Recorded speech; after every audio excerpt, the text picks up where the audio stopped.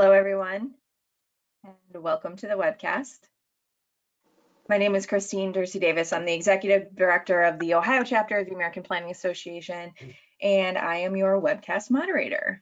Today is Wednesday, June 24th, and we will be hearing the presentation, Empowerment Through Design to Create a Choice Neighborhood. Here we go. Okay, for technical help during today's webcast, you can just type your questions in the chat box found in your GoToWebinar tool panel. And for your content questions related to the presentation, again, just type those in the chat box located in your webinar tool panel, and we will answer those at the end of the presentation during the Q&A. Coming up on your screen is a list of our sponsoring chapters and divisions for 2020. So thanks to all of those APA chapters and divisions for sponsoring and making these webcasts possible and free to their members. Today, in particular, we are sponsored by the APA's Urban Design and Preservation Division, and we will hear a little bit more about that division in just a moment from Margaret Rifkin. So thanks to them for sponsoring today. Coming up next on your screen is a screenshot of our webpage. If you head over to ohioplanning.org/planningwebcast, this is what you'll find. It is our webcast schedule, so you can just click on any of these links and you can register for our upcoming events. We are actually booked all the way through November, and we are starting to add Wednesdays and Thursdays now, so you will notice some of those starting to pop up, not just Fridays. So if you go to our webcast webpage, you can also click on the prior webcast tab, and that's where we have PDF copies of all of our presentations. The distance education tab, if you click that, you can get more information on our on-demand sessions that we have available through the end of this year, 1.5 ethics and 1.5 law. So you can view those at your leisure and get those counted for credit. So be sure to check out our webcast webpage for all of the updated information that you need. Today's webcast has been approved for 1.5 CM credits for live viewing, and you can log your CM credits by heading over to planning.org, log into your My APA account, and from there you can either search by today's title or the event number. The event number is listed there.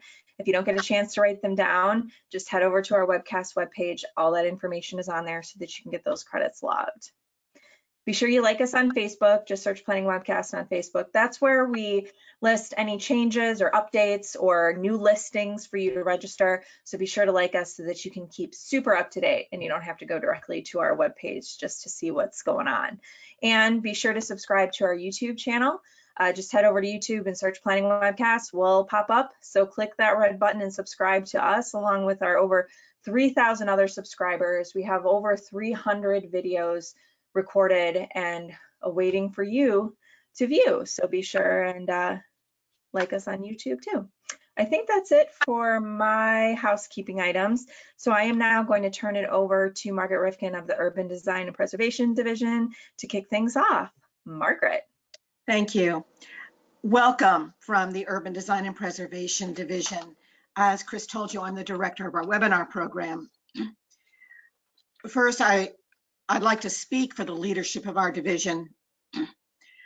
We are heartbroken by the deaths of George Floyd, Breonna Taylor, and Ahmaud Arbery, and call for an intensified effort to address inequity, injustice, and racism in our professions and practice. As planners, urban designers, and preservationists, we engage people in shaping the public realm and telling our history. In doing that work, we will act in solidarity with others to amplify the voices of people of color in the community and in our professions, acknowledge the perspectives and contributions of people of color, identify and avoid negative bias, and discern and oppose inequitable policies, plans, and laws. As the division leadership, we are preparing an action plan for our division exactly to put our words into actions. With that, we would like to give you an update on our division's upcoming webinars. We've expanded this year's offerings, knowing that many of you will not be able to attend professional development activities in person due to the pandemic. So coming in July, well, this is today. Today is June 24th. This is the webinar for today, Empowerment Through Design to Create a Choice Neighborhood with Adam Rosa. Coming up in July, we have a webinar on the leading edge in trees, stormwater management, and urban design, which includes the latest research and technology concerning how to keep those trees healthy. And we're going to hear from Al Key from Deep Root, which has extensive experience throughout North America. In September, we're going to have a series of 2 webinars from one of our favorite lawyers and art experts, Sarah Conley Odenkirk. You will learn about the public art life cycle from the very beginning all the way through maintenance and decommissioning. Then in October, we're going back to the streets. We're going to look at shared streets and flush streets and accessibility considerations, which Tool Design has been leading the way on creative work on addressing. We also have a webinar that we're in the process of scheduling, which is about programs that help long-standing local businesses, which are known as legacy businesses. These, as you know, are important to not only our social fabric, but to neighborhood character and community identity. And that will be led by Dr. Elizabeth Morton. Today, we have Adam Rosa, who's the founder of Collabo, which is a planning and urban design practice that specializes in neighborhood revitalization projects. Over his 20-year career, Adam has focused on serving people and places in need with a focus on local empowerment and implementation. He has had the opportunity to work with many different communities across the country and develop strategies that capture the culture, the spirit, and the potential of the local place. Projects that he's led have received numerous awards at the local, state, and federal level. Adam has been honored as one of Next City's 40 Under 40 Vanguard, which is a really, really cool group of people that are honored each year. Adam is also a strong proponent for local improvements throughout his city of Chicago, and he's currently serving as the president of Hawthorne Neighbors, a neighborhood association in the Lakeview community. Welcome, Adam. Thank you very much. It's a pleasure to be here. I really appreciate you having me, Margaret and Christine. It's really funny to look at that photo. My hair was about 4 inches shorter back in those days, so I think we've all changed a little bit over the last few months. But I'm really excited to be here and to share with you a lot of what I've learned over the last 10 or so years in working in communities throughout the country. So I'm going to go ahead and share my screen here, and we're going to get rolling.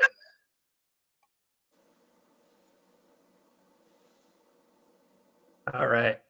Christine, are we good with that? Yep, looks good. All right, excellent. Well, just a special shout out definitely to the APA Urban Design and Preservation Division for hosting this event, and for all 363 of you for being here today. I really appreciate that. I know there's a lot of competition between people's time during this day and age. There's a lot of webinars, there's a lot of different things to go online for. So I really appreciate you all for being here. So this presentation is really going to focus on empowerment through design to create a choice neighborhood. But before I get into talking about myself and my practice and what I've done over the last few years, I thought it was really important to really represent one of my favorite community members. This is Senora Villarreal from Brownsville, Texas. She was a community ambassador with our Brownsville Buena Vida Choice Neighborhoods Plan, which I led and we completed a couple years ago. Mrs. Villarreal, she was a Mexican citizen. She was born in Victoria, Tamaulipas, Mexico in the 1940s. She's a married mother of 2 sons, 4 grandchildren, and she was a resident of the Buena Vida development, which is the public housing site, since 1990. So she has deep roots in Brownsville and in the community. And at one of the very first community events that we had, which happened to be a big block party in the neighborhood, Mrs. Villarreal got up on stage, she grabbed the mic, and she said, "Si no están en la mesa, están en el menu," which means if you aren't at the table, you're on the menu. And I just thought that was a tremendous quote that really just gets to the root of everything that we do as planners, as urban designers, as people who serve neighborhoods.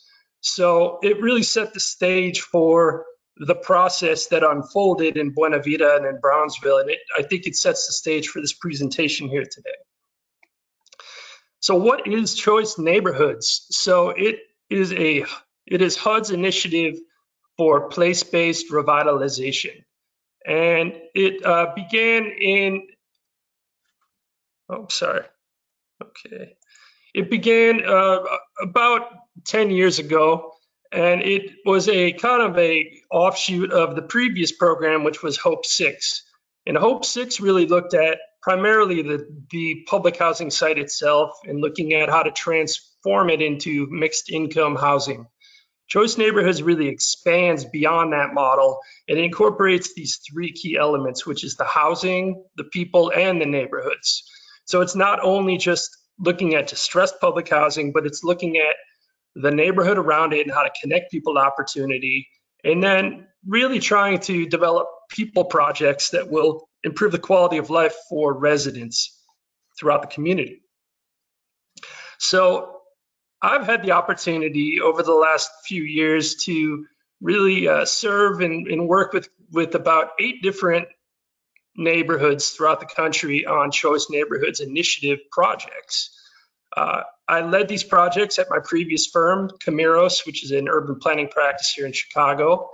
And I've really tried to take a lot of what I've learned through these projects into my new endeavor, which is Collabo Planning in Urban Design, which I started in February of this year. And I know that's just tremendous timing with everything that's going on in the world, but either way, from the outset, I was able to lead Choice Neighborhoods projects in Rockford, Illinois, which really looked at working on the west side of Rockford in a distressed community that really had not seen much investment in decades. I then moved down to Austin, Texas, which was a completely different story, working on the east side of Austin in an area that was experiencing tremendous gentrification. It was the historic African-American community of Austin. From there, I had the opportunity to work in Mobile, Alabama, in a neighborhood that was originally built for military. So over 1,000 units of housing, which were focused primarily on soldiers in the old days, but then transitioned into public housing, and really trying to re-envision an entire new neighborhood in Mobile, Alabama, connected to a new reinvestment of a Airbus facility that was going in less than a mile away. I then went up to Flint, Michigan, and worked on the Choice Neighborhoods Plan in Flint, which was a tremendous experience. It was a real challenge. Halfway through the process is when the Flint water crisis hit the national airwaves. So we really tried to work hard at turning crisis into opportunity and looking for ways that residents could benefit from reinvestment that would be coming to Flint. From there, I worked in Brownsville, Texas, right on the border of Mexico. And that's one of the stories that I'm going to be telling today, the work in Brownsville. More recently in Huntington, West Virginia, in the heart of coal country, working on a Choice Neighborhoods plan that really connected in with Marshall University and some of the other amenities that were in close proximity in Huntington. That's another project that I will feature today in the presentation. I then had the opportunity to work in Shreveport, Louisiana, helping them implement their Choice Neighborhoods plan and looking at ways to bring resources to the neighborhood. Shreveport was recently granted a $30 million implementation grant from HUD to move their plan forward. So I'm really excited about what's been coming out of Shreveport. And over the last few months, I had the opportunity to kick off a new Choice Neighborhoods plan in Rome, Georgia. Unfortunately, we had to kind of hit pause on that in late March and early April because of COVID in terms of community engagement, but hopefully they'll be rolling along soon. So thinking about choice, it really focuses on these three areas, which is the revitalization of a target housing site, which could either be public housing or assisted housing. Doing it in the context of a larger neighborhood plan that looks at improvements to infrastructure, parks and open space, commercial, economic development, transportation, things like security and safety and cleanliness in the neighborhood. And then those people projects, which I think are really critical to the overall recipe, which is the economic empowerment, the security, the arts and culture, and all those things that improve quality of life for residents. So what I'm going to focus on in this presentation are really these three core elements, which is listening and learning, engaging to empower residents, and partnering and building. And I'm going to do it through the lens of urban design and historic preservation, but there's a lot of overlap on more of a comprehensive effort. So we're going to go ahead and start down in Brownsville, Texas. So the neighborhood we were working on in Brownsville, it was called the Buena Vida neighborhood. And let's see if I can, all right. So this is the Buena Vida neighborhood here in the foreground. It is within close walking distance of downtown Brownsville, which is right here. It is also only about 4 or 5 blocks from Matamoros, Mexico, which is right here. This is the Rio Grande River that kind of snakes through and separates Brownsville, the United States, from Mexico. So it's a really dynamic cross-cultural community. The Buena Vida development, which is the public housing site that was owned and operated by the Housing Authority of the City of Brownsville, is right here in the foreground. It was about 13 acres. It was built in the 1940s. It takes up about 4 city blocks overall and about 150 units of housing. So beginning the process, we thought it was really important to get people excited. So we had a block party to kick it off. We had over 500 people attend. And it really helped me understand the community and the dynamics and the culture and the heritage. So, having these beautiful Mexican dancers, having the music, having the food, getting people involved in a way that was really authentic to the neighborhood itself. But also taking that opportunity to get some feedback and just really at the start kicking things off. All right, what should the branding of this project be? What should the logo look like? Because this needs to represent the culture of that neighborhood itself. So we got a lot of great feedback through that initial kickoff session. And listening and learning more about Buena Vida and really what makes it tick. Again, it was built in the 1940s, so it's really the oldest public housing site in Brownsville. We were able to spend some time with residents touring the site, going into units, taking a look at it. The Housing Authority really maintains the property very well and the residents care for it.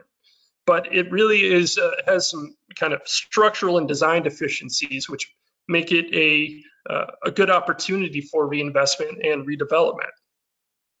So these are some of the issues with a historic property, a historic public housing site built in the 1940s. So you have dwelling units that don't feature insulation. There's issues with the infrastructure. We have things that don't meet windstorm requirements, especially in a hurricane-prone part of the country.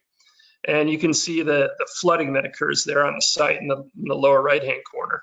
So our process was really to help alleviate a lot of those issues and to redesign and rebuild the Buena Vida development in the context of a larger neighborhood improvement effort. So looking at the surrounding neighborhood, Brownsville is one of the poorest communities in the United States, and Buena Vida is probably the lowest income community within the city of Brownsville. So you do have a lot of scenes like the one here on screen where you have single family homes that are in various states of disrepair. In a lot of these places, you have families that are actually living behind the properties, off of the alleys. And you have large groups of people living in homes like this. There's also one thing we learned from listening to residents and experiencing it is that you have issues that you don't have in other communities. Like there's a very large wild dog population that causes a distress for local residents if they're trying to walk around the neighborhood. So that was one of the things that we tried to address during the process. You also have many very well-maintained single-family homes and properties such as the one on the screen here. One of the urban design elements that I thought was very interesting working in a border town like this is the fencing along the front property lines of each property. You have things like the wrought iron fencing. You have things like more of the utilitarian fencing here, but it's something that is really very inherent to Mexican American communities, and so we tried to think about how to incorporate that into the urban design fabric of the plan. Also, many historic commercial buildings, some mixed-use development, a large number of mom and pop businesses throughout the neighborhood. So this is a historic vacant building a few blocks from the Buena Vida property itself. So we really tried to think about how to take these assets and transform them into opportunities for redevelopment for local residents. Also, some really major amenities like the Brownsville Museum of Fine Art, which is about a 10-minute walk from that public housing site. They were a great partner throughout the process, and we had a number of meetings there. There were a number of art-focused engagement efforts where residents could come and learn how to paint and express themselves, and we incorporated that into the overall fabric of the plan itself. Across the street from the public housing site, we had a vacant public school that we thought was a tremendous opportunity again to potentially create a wellness center for residents if they were able to safely cross that street, utilize the resources that could be available at that school building. So thinking about adaptive reuse in the context of these larger improvement efforts. So engaging and empowering was the absolute critical ingredient to the mix. We worked with a large number of community ambassadors, which were people who really identified themselves as folks that wanted to become leaders in the neighborhood. And these are public housing residents who really have probably never had a strong voice in the community before. Through the Choice Project, we were able to actually pay them stipends for their time and their energy and their effort. They became part of the team, and we did a pretty high amount of training and capacity building and empowerment throughout the process, but especially in the beginning to get them comfortable, get them up to speed. But honestly, we learned more from them than they learned from us. So having that group to act as the go-between from the consultant team and the housing authority with the residents of the neighborhood and the community was incredibly important to the effort. And I need to give a shout out here to Paula Aguirre, who is one of our partners on the plan from Borderless Studio. Because we were in a border town, we really conducted the entire process in Spanish. And Paula really was incredible at really being able to translate a lot of the different ingredients into terminology that people would understand throughout the process.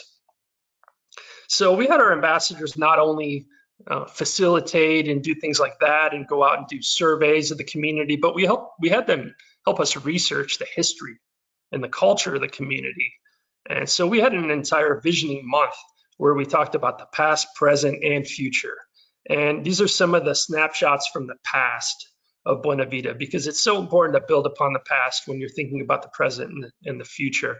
So we not only did research and exhibits, but we also did interviews with older residents of the community to really get a sense of what made the neighborhood tick from their perspective.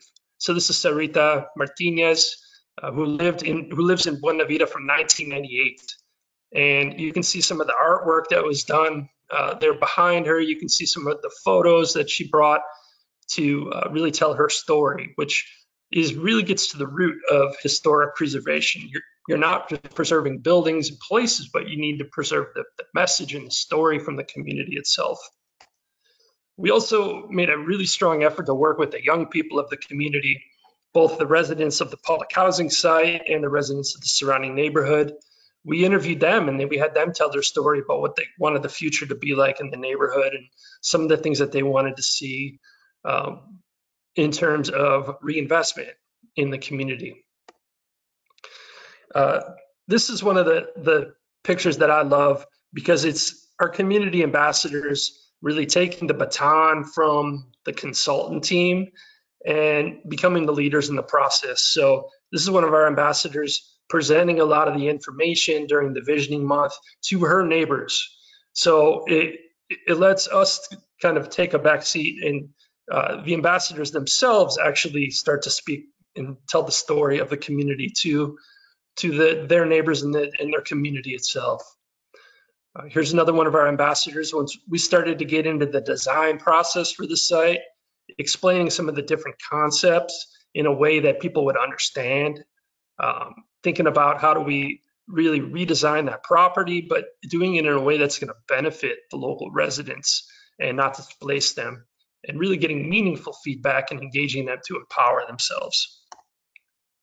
So this is the entire group of our community ambassadors, and they were actually recognized by the city of Brownsville for their tremendous work on this project. So I think it's really important to show that. You can see Mrs. Villarreal there in the front holding up the certification. So having them become the champions of the plan was critical to the success in carrying out a lot of the changes that residents want to see. So partnering and building in Brownsville, this is about a couple months into the process, we took one of the formerly vacant buildings and we turned it into the Choice Neighborhoods headquarters. So again, you can see our ambassadors front and center here with the Housing Authority and cutting the ribbon on that particular space. So we kind of cleared out the inside of the unit. We were able to set it up in a way that would really be a home base for the project. And it was a great way for people to engage in a more informal fashion where they could come in, see what was going on, give some feedback. We had really about 100 meetings in there with local partners and people throughout the process. There were also a lot of activities that happened at that headquarters in terms of programs that would benefit residents. We had things like citizenship classes, we had youth classes, we had English as a second language classes that all were hosted at that particular site. So thinking about those historic places and how we can reuse them and activate them to meet the needs of the current residents. We did a lot of early action through the process as well. The Choice Neighborhoods Plan is about a 2-year-long effort, so it's really important to keep people engaged and to build momentum. And the best way to do that is for people to see visible changes happening in their community and to get people involved in making those changes. So here we have some of the local teens cleaning up some of the graffiti on a commercial business a few blocks away from Buena Vida. We really focused a lot of our early action on a local neighborhood park, which is about 3 blocks from the public housing site called Edelstein Park. Edelstein Park was a kind of a no-go zone at the start of the process. Had a lot of homeless, a lot of drug dealing.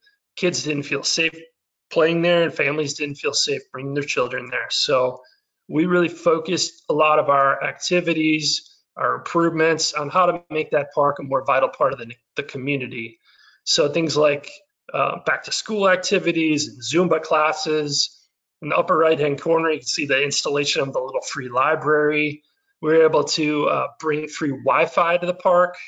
So a lot of these things are smaller kind of bits and pieces, but they add up to a lot in terms of really reactivating a space and getting people involved and having them see the tangible change that can happen as part of a bigger planning process.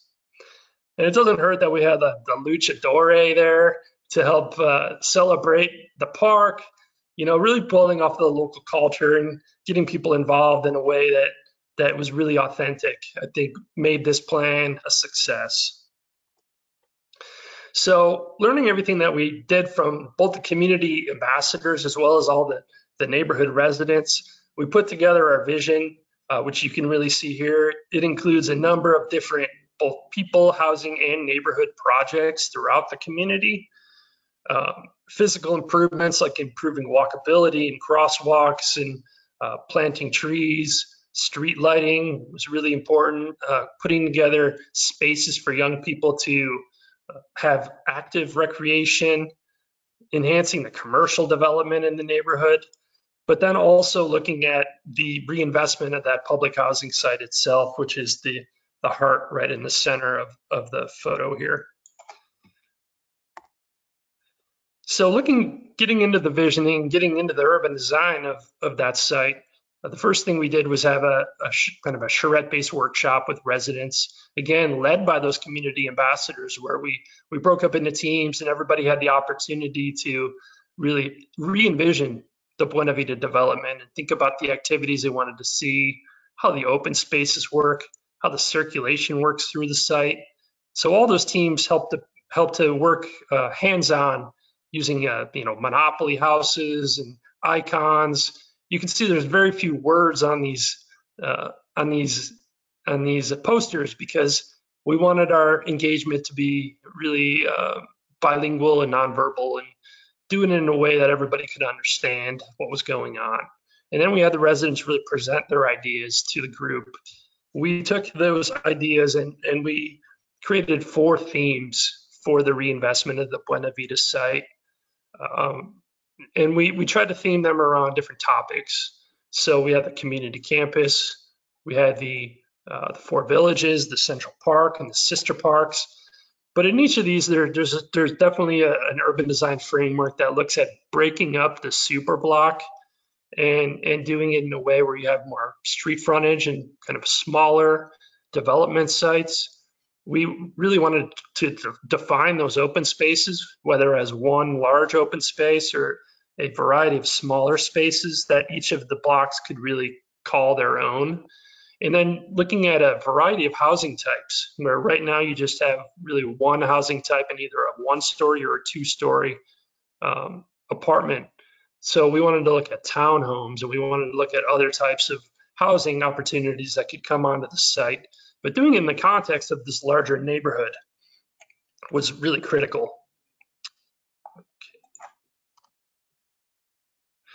So this is what the vision really boiled down to in terms of the Buena Vida site itself. So really looking at a Central Park theme anchored by a community building. So again, all those people projects that we want to incorporate with Choice, they could all happen at that community building, or they could happen across the street at that vacant school site, and really trying to create that strong connection where it's not public housing on one side and the neighborhood on the other, but it's very integrated.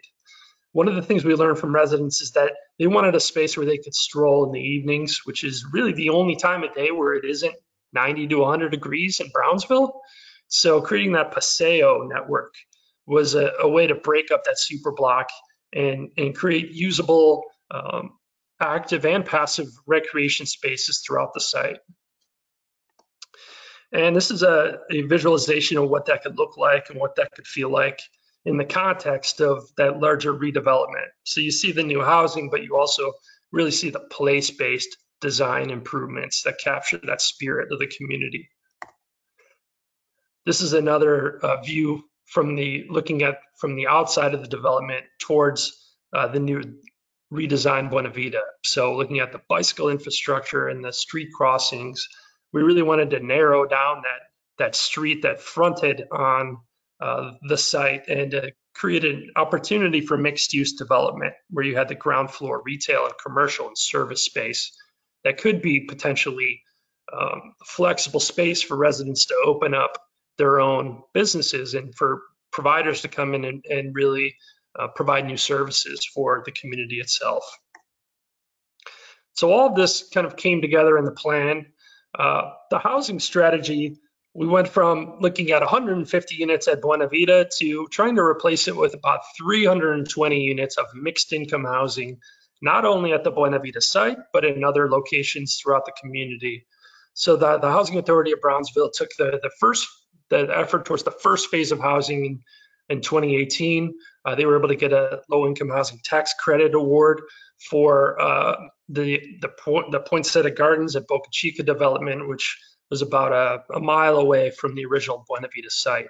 So once this is complete, many of the residents from Buena Vita will be temporarily moving into this property while the new Buena Vita comes to fruition based on new resources.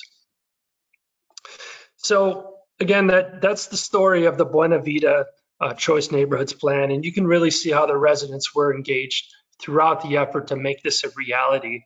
And that implementation isn't just a one-step deal, but it takes a number of years to then bring the resources to help fulfill that vision that the community wants to see. So now I'm going to shift over, change pace a little bit and talk about Huntington, West Virginia. So Huntington is it's one of the largest cities in West Virginia. It's either the largest or the second largest, depending on the year. And it sits on the Ohio River, just across the river from Ohio. Huntington is really in the heart of coal country, and they've had a number of challenges in recent years, especially related to the opiate epidemic that is a major issue in many of our both urban and rural communities. Huntington also has a number of really strong community assets, not the least of which is Marshall University and a really strong medical base. So the community that we were working in Huntington was called the Fairfield neighborhood. And in the old days, Fairfield, about half of it was designated as white and half of it was designated as black. And there was a really strong line of segregation between those two sides. So a lot of this effort was really thinking about that history and trying to break down the barriers while building off of the surrounding assets in the community. So just to give you a little context here, our target housing site was the former Northcott Court site right here, which is on Hal Greer Boulevard, which kind of runs north and south through the neighborhood. One of the big anchors, again, was Cabell Huntington Hospital, which is right in this location, expanding regional medical center that really supported a lot of not only the urban part of Huntington, but the rural kind of hinterlands of that part of West Virginia. Then we have Marshall University, which is right on the other side of the railroad tracks right here. Downtown Huntington, which sits a few miles away up the river in this location. So again, starting with the listening and the learning process was incredibly important. So Northcott Court was built in 1940. So again, it was definitely an older public housing site. It sat on about 4 acres of land and about 130 units of housing. And this is what it looked like in the old days, probably shortly thereafter it was initially built. So in 2014, before we got involved in the process, HUD accepted an application to demolish that site based on a lot of the structural and design deficiencies that were apparent in the buildings and the site itself. So when we came into the plan, the Northcott Court site looked a little bit like this. So generally a blank slate, although there were a few buildings in the background here that remained. This was the old community building from the former public housing site. But you can see, looking down Hal Greer Boulevard here, the main drag through town, you can see Cabell Huntington Hospital right in the foreground here. As we were starting the process, there was also another planning process underway that was looking at a complete streets approach to improving Hal Greer. And you can see right now it's 3, 4, 5 lanes wide. It's difficult for residents to get from one side to the other. It divides the community. And you have a lack of street trees and wide sidewalks and those design features that you would want. So it was really interesting to work with Stantec on incorporating what they were doing in terms of the complete streets into our larger choice neighborhoods planning effort. So taking a tour of the neighborhood and listening and learning from residents and stakeholders, you can really see a lot of some of the challenges that had to be addressed in terms of the vacant homes and the dilapidation and a lot of the neighborhood itself, and thinking about how do we build off of some of the larger citywide efforts to deal with some of these kind of inherent issues in a neighborhood that with a shrinking population. But also thinking about the great opportunities and the building blocks. Marshall University, right before we began the process, constructed this new medical facility right across the street from the public housing site, which is a new pharmacy school. So all of a sudden, there's more students that want to be living in or around the Fairfield neighborhood. This sets kind of the context in terms of design and scale for that corridor itself. And it's a building block for what can happen as long as we were to ensure that residents could benefit from these changes. Listening and learning about the history and the people that lived in the Fairfield community from the start. So a lot of residents that really have a national scale in their importance. On the left, Carter G. Woodson. He's an American historian, author, and journalist, the founder of the Association for the Study of African American Life and History. So he was one of the first African Americans to really study the African diaspora. And you can see there's a statue there right on Hal Greer that represents his contributions to Fairfield. And then in the lower right-hand corner, you have Hal Greer himself, who was a 10-time NBA All-Star and a member of the 50th anniversary All-NBA team. So these are folks that grew up in the neighborhood. So again, historic preservation is not just about the buildings, but the stories of the people that lived there. And one of the tremendous stories that we were able to learn that I was not aware of before coming into the project was about a woman named Memphis Tennessee Garrison. And she has one of the all-time greatest names that I've ever heard. She was an educator and NAACP activist. And Memphis Tennessee Garrison was born in Virginia in 1890. She was the daughter of former slaves. She ended up being an activist for African Americans and young women during the Jim Crow era in rural West Virginia. She was a teacher and a community mediator. She's famous for organizing West Virginia's third chapter of the NAACP in 1921. She organized the Girl Scouts for African American girls in the neighborhood. She created a breakfast program for impoverished students during the Great Depression. She created a Negro Artist series for Appalachian artists. And her house really serves as an institution that validates Huntington's Black community and as well as a remembrance of her work and her activism. So as we started the project, her house was vacant, but we thought it was an important historic element that we could build upon in thinking about our larger neighborhood improvement strategy. So another space that was really near and dear to the neighborhood was this space, which is the A.D. Lewis Community Center. And it was constructed, I think, in the 50s or 60s. The main portion is this gym, but it houses a number of after-school activities and other recreational activities for area youth and for area residents. So we had all of our community events there because it really serves at the heart of the neighborhood itself. We had an opportunity to work with the people who manage the facility, and we wanted to think about in our process how we could improve this as the heart of the community and build upon it and create a greater amenity for the residents.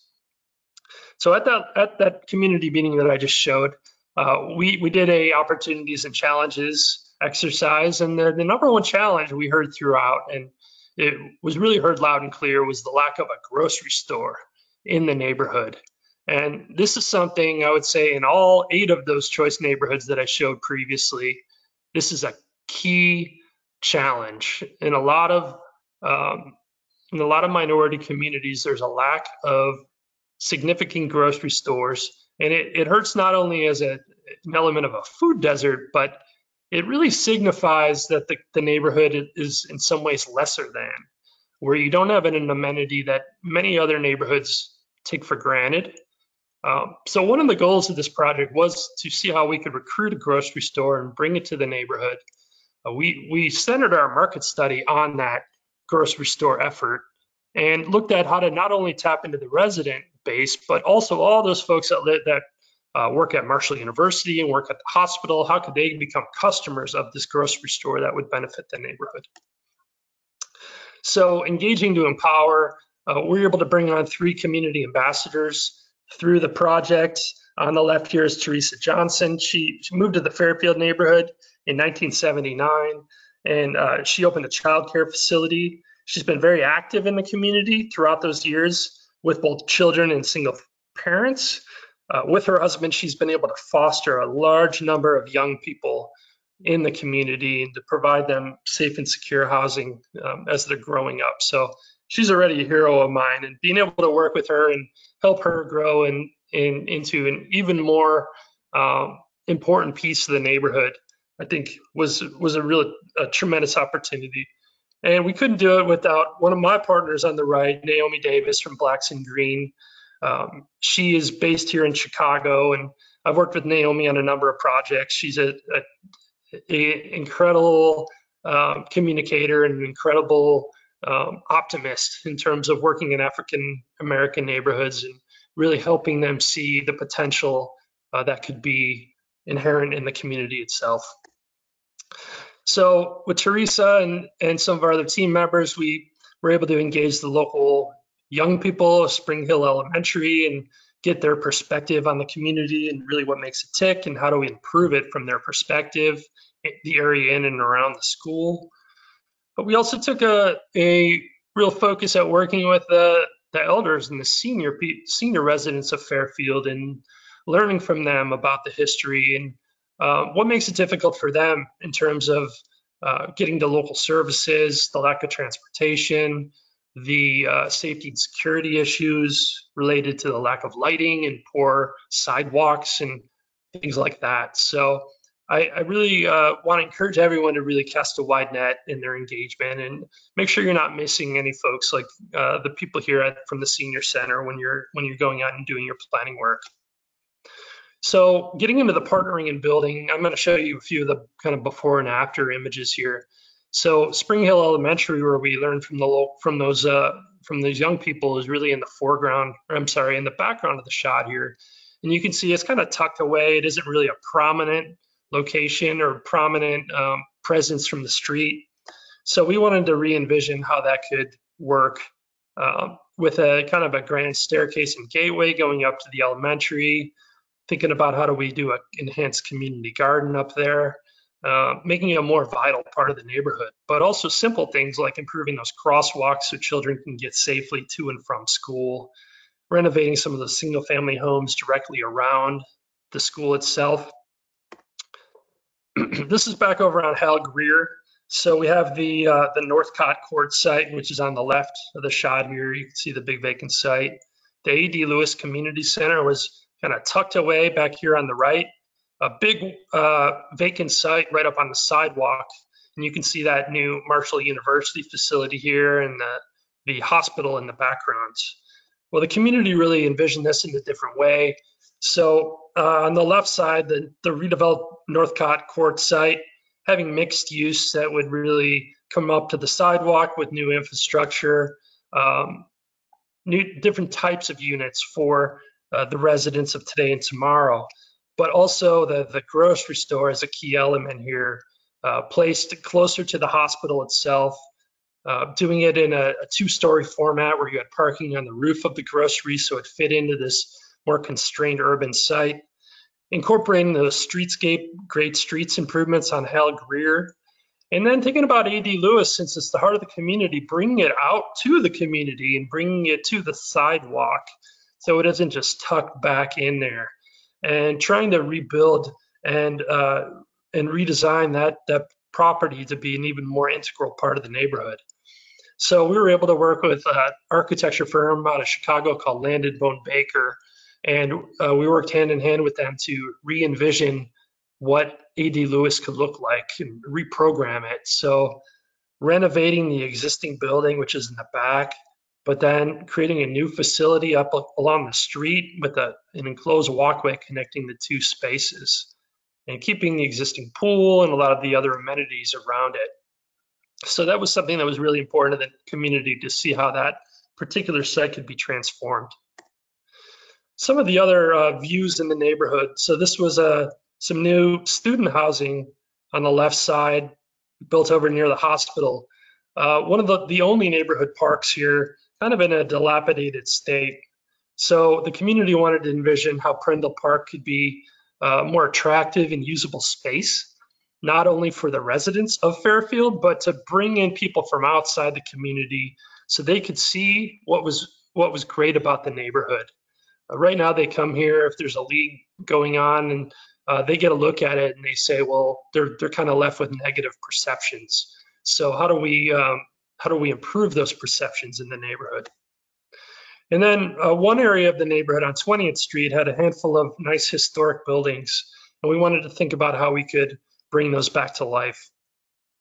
So this view just shows how we could preserve the brick building on the right side and do adaptive reuse and bring some new uses like a coffee shop or a resident-owned restaurant, things like murals to celebrate the culture of the Fairfield neighborhood here and here. And then looking at other opportunities for infill mixed-use development, which could help strengthen that corridor and that area as a neighborhood commercial node.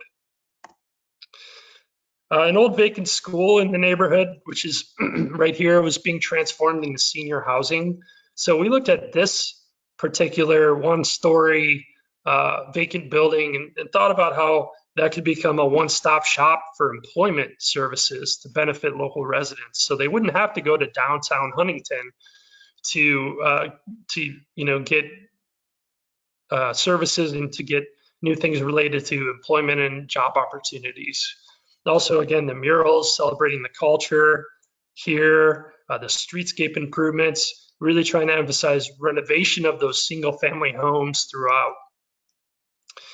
And here we are back at the Memphis Tenancy Garrison House, which again had been vacant for a number of decades here on the left side of the frame. So the community really envisioned this space as being not only a historic building that was preserved, but a new museum and a community space that could serve the existing residents of the neighborhood. So we wanted to show how that could potentially be redesigned and improved. Just simple things like landscaping and ornamental fencing along the sidewalk, gathering spaces outside, new lighting, things like crosswalk murals that could again celebrate the history and the culture, the renovation of some of those single family homes along that 10th Avenue corridor, which is right here, and using it as an anchor for our housing strategy. So this is the overall housing strategy for the plan, and it's a three-phase approach where we had the former Northcott Court site right here on Hal Greer with the grocery store as a key element. We had that 10th Avenue corridor going here back towards the renovated Memphis Tenancy Garrison House. So you can see how that block is anchored on one end by the Garrison House and on one end by new multifamily or mixed-use development. The renovated A.D. Lewis Center here, another key ingredient. And then the third phase, looking at potential owner single-family housing that would be workforce housing for employees of the hospital back in this area. So putting together a strategy that would really meet the needs of all types of new residents coming into the community. So I'm going to pause here. I have about a 3-minute video for you to see some of the renovation efforts going on at the Memphis Tenancy Garrison House and hearing it from the perspective of one of the local residents. So Christine's going to put this on for us.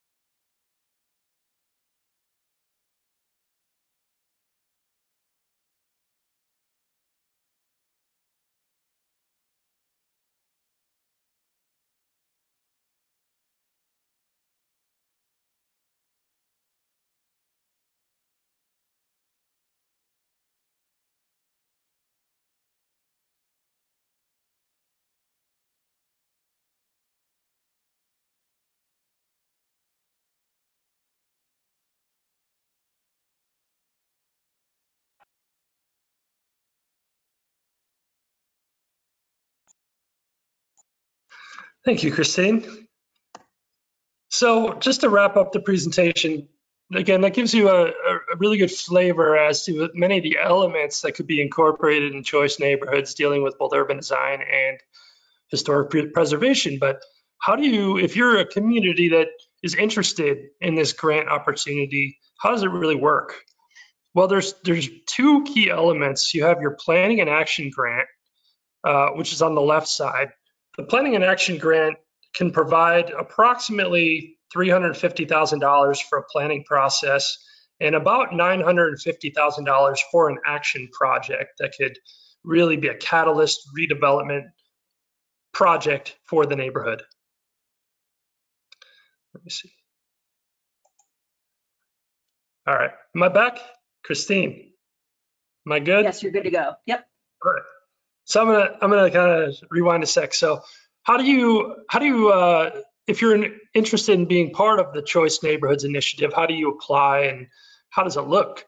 Well, there is two key elements. You have your planning and action grant on the left side, which provides up to about $350,000 for a planning process and approximately $950,000 for an action project if you're interested in applying for those funds as well. The grantees are typically a combination of either a municipality, a public housing authority, maybe a community organization, but the core constituency is the residents of the public housing site or the other affordable housing site at the center of the effort. So if you were to apply for a choice planning and action grant, the HUD releases a notice of funding availability, which is also known as a NOFA. We're really expecting that NOFA for the planning and action grant to come out any day now. The NOFA last year came out in April, so we're a couple months behind based on COVID and other things that are going on in the world. But if you or your community is interested, now's the time to start to have those conversations around the planning and action grant. Once the NOFA is released, you have about 2 months to put together your grant application, which includes the coordination, the visit, and the meetings with residents, the actual grant writing itself, and then the grant submittal to HUD. Once submitted, HUD typically takes about 3 or 4 months to review all the applications and score them, and then awards a handful. I think there were 4 or 5 planning and action grant awards in 2019. I'm way off. In 2019. So once you go through a 2-year-long planning process, like I've shown here in Brownsville and Huntington, you then have the opportunity to apply for what's called an implementation grant, which can provide up to about $30 million to rebuild that distressed housing, do a lot of the neighborhood improvements, and also put together those people projects that help connect people to opportunity. So that's kind of how it works overall. So a couple of the other success stories I just want to share very briefly. With action funding, Shreveport, Louisiana was able to take $1 million and to build a kitchen incubator in their choice neighborhood that would train residents to become chefs and to help new businesses incubate and become more vital in the restaurant field. So this opened about a year ago, and I think it's a great success story for the action funding. The implementation funding, of course, it's very competitive. The planning, the choice plan that I was able to work on in Flint, Michigan, was awarded the $30 million implementation funding, and they're now building their first phase of replacement housing, which is called Clark Commons, in an area of opportunity in Flint. But there are many other communities that have taken the plan and implemented it in their own way without the implementation funding.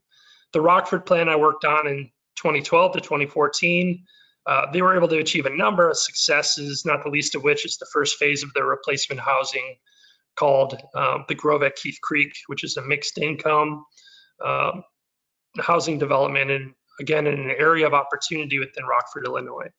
So there are a lot of ways to take the projects and initiatives that come out of the choice plan and to make them a reality. But going back to our original slide, Mrs. Villarreal, thinking about empowerment again.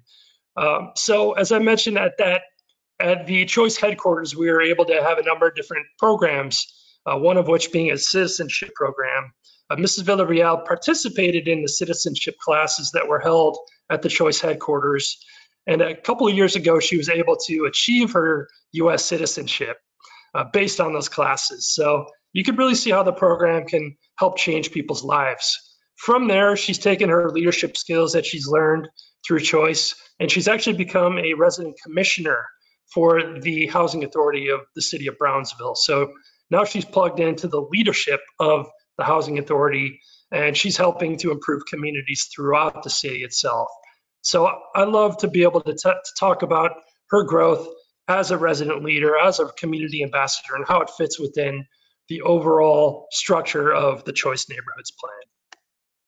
So again, listening and learning, incredibly important, and doing it in ways that are meaningful and creative, engaging to empower the local residents, finding ways to provide stipends for the residents to become liaisons and to take an even bigger role in the planning process, and then partnering and building, like the example from the Memphis, Tennessee Garrison House, looking at partners like local foundations to make these projects a reality is the only way that they get done. So thank you very much. I think I hit I think we have about 23 minutes or so for questions and answers. I'd love to be able to have more dialogue with you all on this, and I think I'm going to now turn it over to Christine.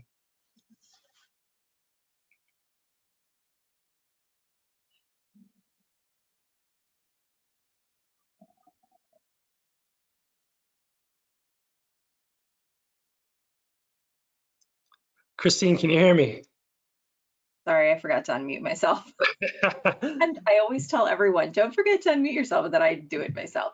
If you want to go ahead and turn your webcam on, we can get started here. We do have a bunch of questions that we can get going with here.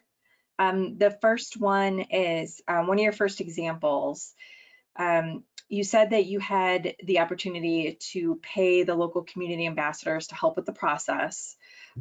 So logistically, how did that work? Were they put under a contract? Were they subs? Was it a specific budget, a stipend? How did all that work? Yeah, it was a line item in our overall budget for the Choice Plan, but it was essentially a stipend for the residents because we wanted to ensure that it didn't affect their income. Because if as your income rises, your rent would rise, and if you live in public housing. So it was kind of a monthly stipend, which was provided to them based on their involvement in the plan, and the Housing Authority was able to pay them a stipend throughout the 2-year-long process. Okay, going along with that program, you mentioned that in a recent project, maybe, that you stopped the engagement because of COVID. Was it because it wasn't possible or not seen as equitable because it would have to go virtual and not everyone had access? What was sort of the impetus to stop? Yeah, so I was working in Rome, Georgia, and we had just finished our first big community workshop in mid-March. And unfortunately, Rome and that part of Northwest Georgia was hit pretty hard early on by COVID. So the city itself and the Housing Authority went into a bit of a lockdown procedure and canceled all other public gathering events. And one of the challenges that we had in terms of keeping the project moving forward is that many residents that live in public housing do not have the greatest access to technology. So they can't sit in a webinar like this because they may not have a computer, they may not have Wi-Fi in their units.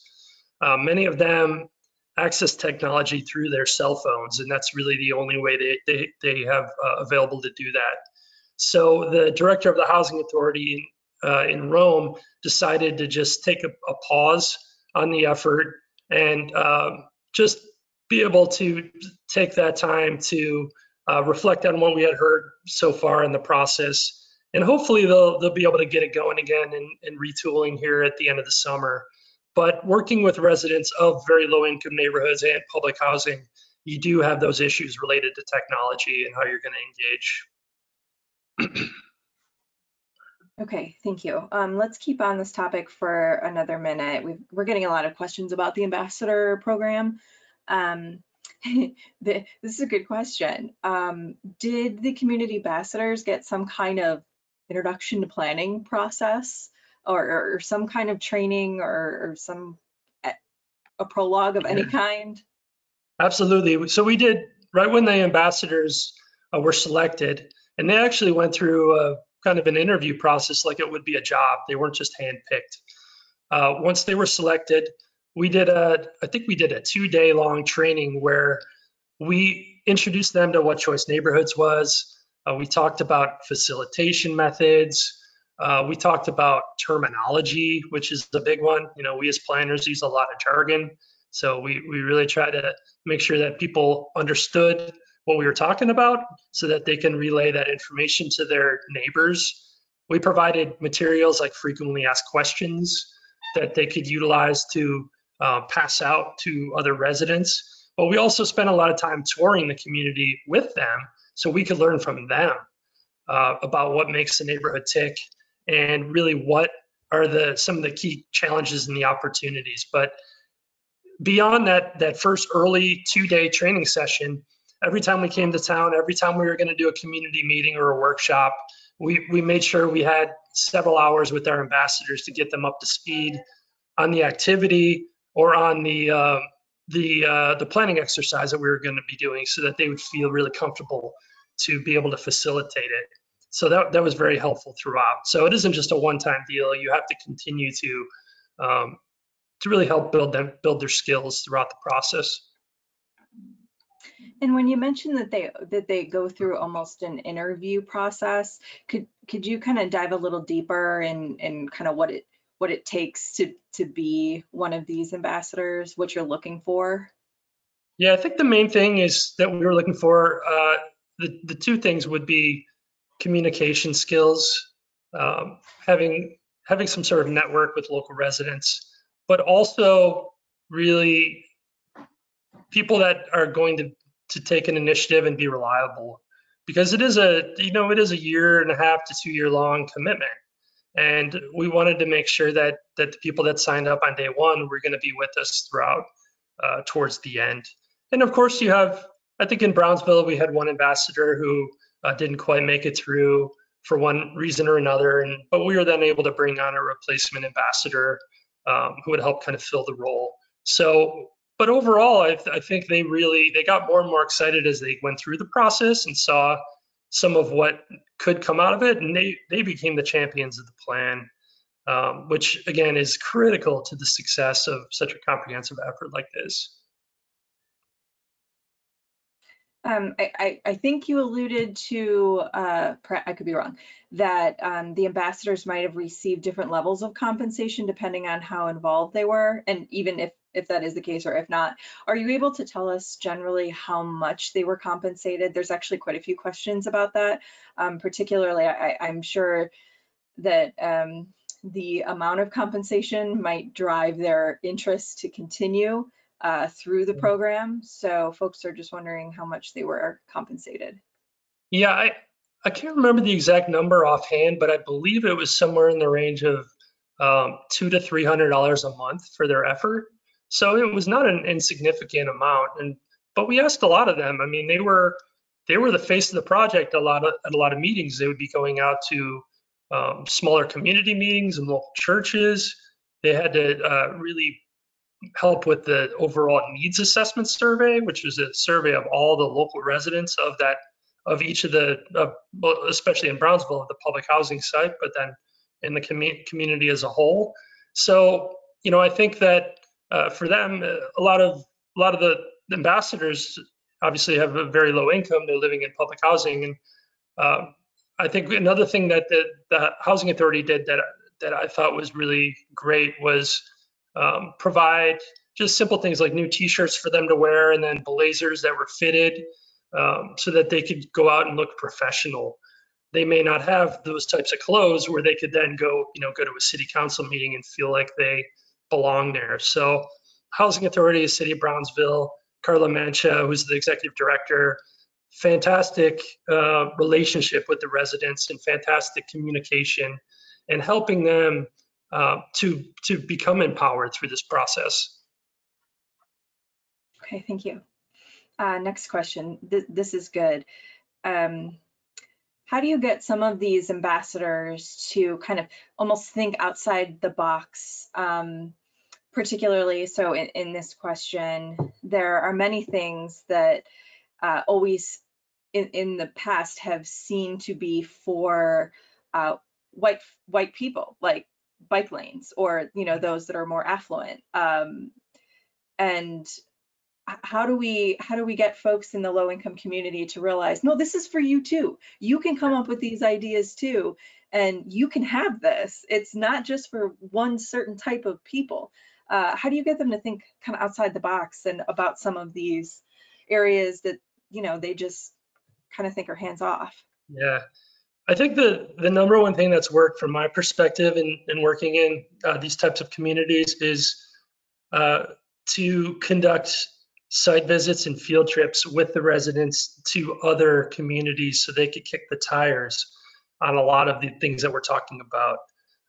For example, I was working on a master plan and public housing site in Tulsa, Oklahoma.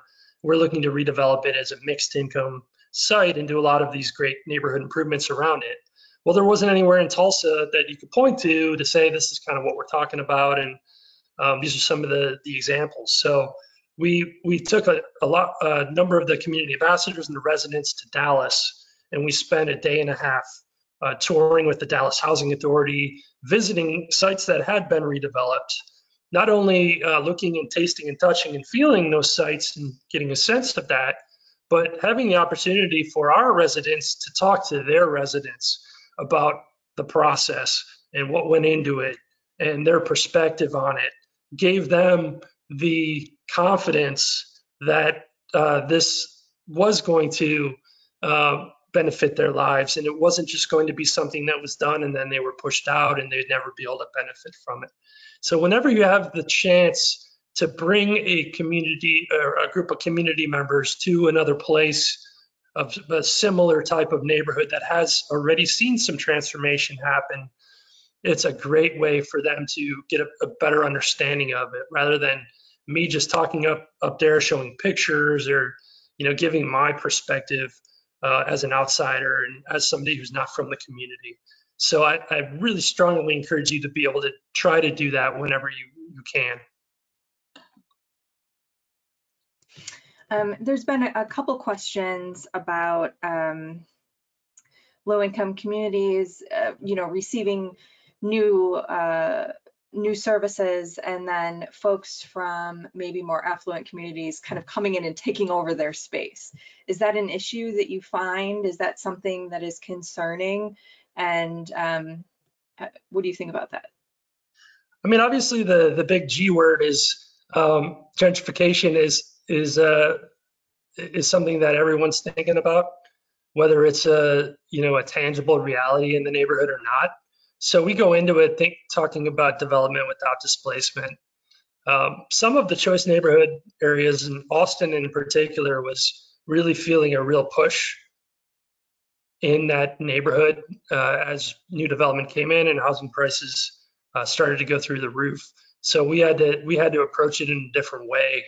I would say the majority of the areas that I worked on had severe disinvestment and a large number of opportunity sites and vacant land where new development could come in and not really cause a negative impact. And honestly, I think the thing that residents are more interested in is how do we bring services and how do we bring other amenities into the neighborhood where you don't have a grocery store, you don't have a pharmacy, you don't have things like that before they're concerned about the real push and pull of gentrification. They're looking for those types of services that show that they're a vital neighborhood and that they're really that they're important and they belong there.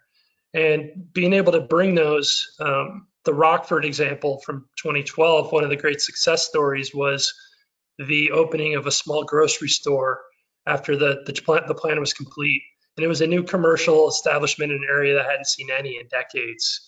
And the very first day that grocery store opened, they had over 100 people in line looking to work there and filling out their job applications. So I think that is more that's more tangible for many of the residents that I've been able to encounter along the way. Is how do we bring those services and those quality of life things to the neighborhood so that people can really live a more fulfilling life.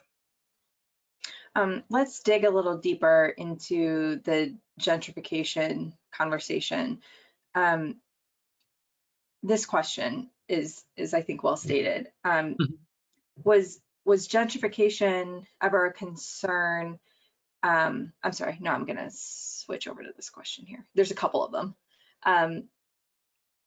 So when you say replacing public or affordable housing with mixed income housing, how do you avoid, we talked about this a little bit, displacing the residents? Yep. It seems like gentrification veiled as mixed income housing. So are you just increasing density and just essentially adding more units? Like, how is that working? So, yeah. And there's a couple questions that are very similar to that. Yeah, it's a different strategy in different communities, but I think one of the things that is critical to the HUD Choice Neighborhoods Initiative is the assurance of a one-for-one replacement of the very low-income units. So from day one, we make sure that that message is loud and clear. Some neighborhoods choose to replace all of those units on site using increased density. Other communities look at a more dispersed approach, like we had in Huntington, where we had a 3-phase approach to replacing those public housing units in a mixed income context. And then in other areas, like in Rockford, they built their first phase, and actually in Flint as well, they built their first phase of housing on the other side of town in an area that was closer to opportunities, closer to schools and shopping and services, because the original public housing site was in an isolated area or was built in a floodplain and never should have been built there in the first place. So there's different ways of doing that. Obviously you need to be really cognizant of the local market. It's a lot easier to incorporate workforce and market rate housing in a development in Austin, Texas than it is in Flint, Michigan. So doing that market study as part of the process will help really justify the mix. And then from there, you have the program, and then you can really think about how this works either on the site or in the neighborhood or the regional scale. Okay, let's talk money for a second. First question, in any of the projects that you worked in these examples, were you able to use historic preservation tax credits for anything? I can't think offhand at where those were used. I may not have the insight on that. I know on a couple of the public housing sites, including in Austin, we seek to preserve a number of the existing public housing buildings and to adaptively reuse those buildings as part of a larger redevelopment effort. In Brownsville, we were trying to maintain one of the existing 2-story buildings as a community space. I think in the example of the Memphis, Tennessee Garrison House, the owner of the house, the Carter G. Woodson Foundation, is exploring using tax credits. We've also looked at other opportunities like the African American Cultural Heritage Fund, which is through the National Trust, for preserving sites that are particular to African American culture and history. So, I think that is always on the menu in terms of how we find resources to bring these buildings back to life. Okay. Your choice neighborhood projects, how are they funded? Is it a good mix of government and private investment? How does it kind of seem to shake out? Yeah, so the planning grant itself, the requirement, if you're going to go for that, I would say it's 1.3 million for the planning and action funding. And again, that number changes year after year, so don't quote me on that. But there's a requirement for a 5% match. either from you know, a local partner, the housing authority, the city, or another entity that they're going to bring some money to the table for that planning process. If you're going for that $30 million implementation grant, of course, there's a bigger match that's required, and a lot of times it gets into the low-income housing tax credits, other foundational dollars that can be brought to the table. As well, 30 million is a great number. You know, a typical redevelopment of the size of in Flint, Michigan, or in Shreveport is a $100 million project. So a lot of resources have to be brought to it. For the smaller, I would say the people and the neighborhood projects, in the plans that we do, we really outline the potential lead organizations who could help really shepherd that project forward. And a lot of times it is not the housing authority, it is not the city, but it could be an entity like the United Way. And then we identify grant opportunities that can make that happen. And some of those are fairly small. You may have a project that may only take $5,000 to $10,000 to implement, and then you may have a large park or a new corridor reinvestment project that's multi-million-dollar. It's going to require funding from CDBG and other sources like that. So it really depends on the scale and the scope of the project overall. Okay. Specifically Brownsville, do you know the total amount of investment, and including everybody, private and public? Yeah, so when we completed the Brownsville plan in 2018, I believe, they went for an implementation grant that year. They were not successful, and the next year, instead of going for it again, they decided to hold back because they're converting their portfolio into what's called the Rental Assistance Demonstration Program, which is a new HUD program, also known as RAD. Once you've converted your whole portfolio, you're not able to then go after an implementation grant. So what they're doing is really trying to use other sources like LIHTC, low-income housing tax credits, to move their housing project or their housing strategy forward. But in doing so, they're also leaning heavily on local partners for those people in the neighborhood projects, like working very closely with the city of Brownsville on streetscape improvements and walkability improvements.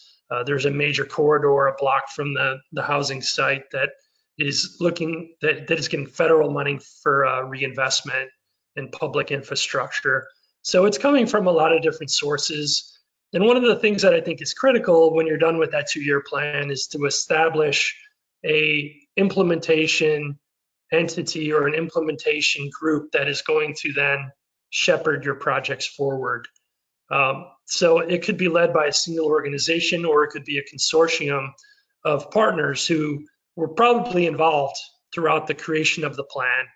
But I think once you get to that part where you finalize that plan, if it's not being used as a roadmap to go out and find resources and to bring in the money that is necessary for such a comprehensive neighborhood improvement strategy, it tends to just sit on the shelf. So Brownsville has been very proactive, both from the lead of the housing authority itself and from the city side, in marshaling resources towards this planning effort. And they're constantly looking at new grants that can be obtained to fit some of the different education and the safety and security and the other types of actions and initiatives that have been outlined in the plan. So I don't have a hard number for you, and if you'd like to email me, I can put you in touch with a representative from the city and the housing authority to give you more information.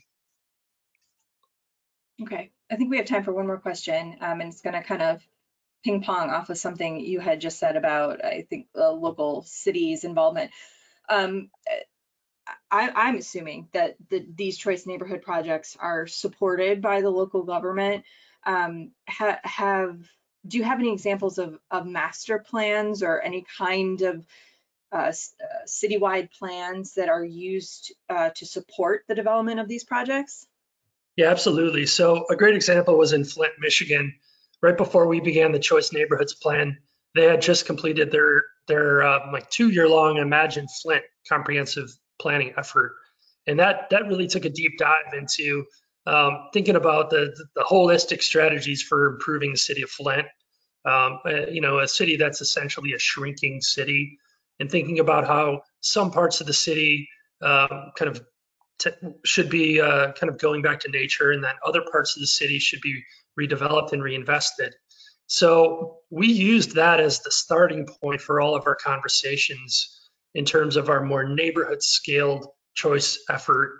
And it was really critical to connecting in what we wanted to do in that South Flint neighborhood to the broader regional and citywide goals.